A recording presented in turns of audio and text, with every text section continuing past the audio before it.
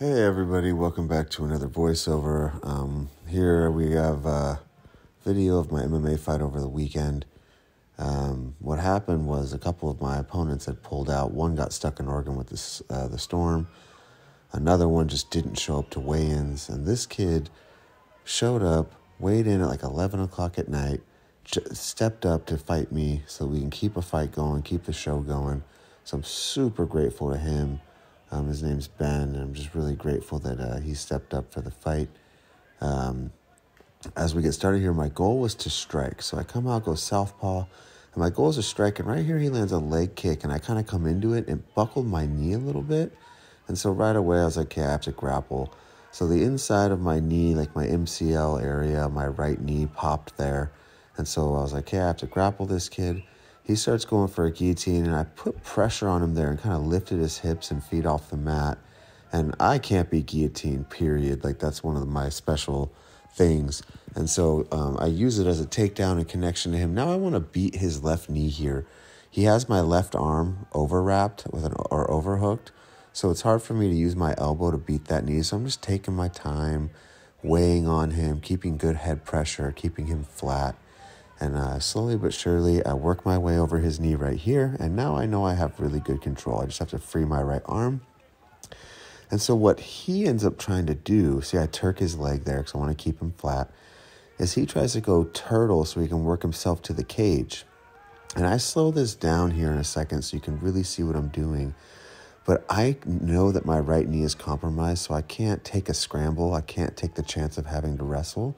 So I use my left leg here and hook his bottom leg right there. And watch, he tries to go turtle here, and I extend my left leg and keep his hips flat. So now his only option is to turn into me. So now I can get a gift wrap with my right hand. I can wrap his arm around his neck, and I throw this elbow here. Boom. That elbow rocked him, and right away, kind of pretty much the fight was over. So I'm taking really a lot of time with these shots. Like, I'm giving the ref time between each of these shots because I want him to stop the fight. But, you know, they were pretty hard shots, but they were mostly hitting his armpit and his shoulder and the top of his head.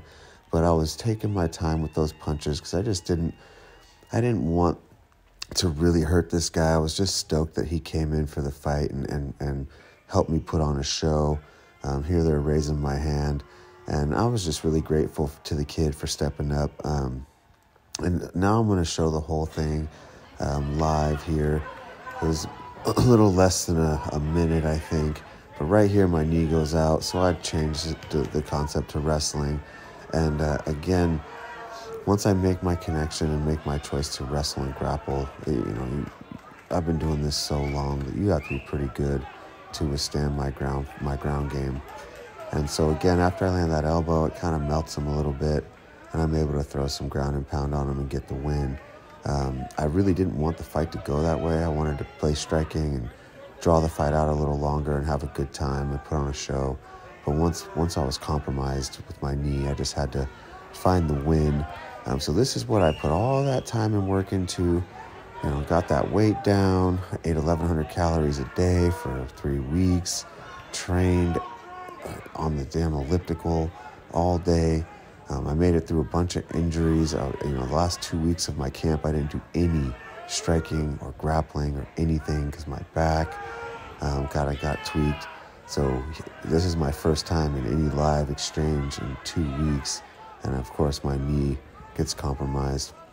But either way, I'm just grateful that all my students came out and got to see the show. All my friends were there.